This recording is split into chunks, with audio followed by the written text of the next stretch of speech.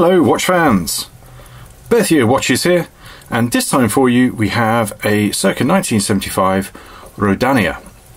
Now a few things stand out about this. One is condition, it's exceptionally good. Then you've got this hexagonal stepped case, like old Inca pyramid steps, that it's 30mm including the crown, or just a little bit over including the crown. So it suits what it's a unisex watch, and that can be the kiss of death.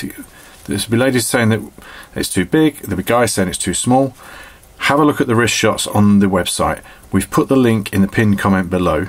You can make your own mind up. Now I've paired it on this orange strap.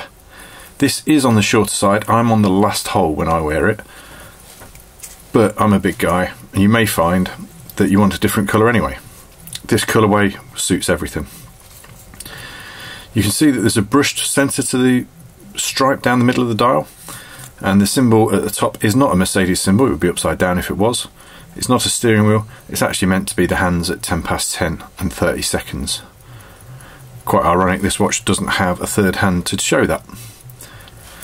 As I say, condition wise, very good. It's a chrome plated case, it's a manual wind movement. There's nothing not to like condition wise at all. Running well. And if you do like this, click that link and have a look. It's not going to break the bank. You can have an unusual manual wound Swiss watch for probably less than you think.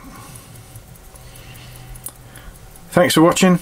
If you like unusual watches, please consider subscribing.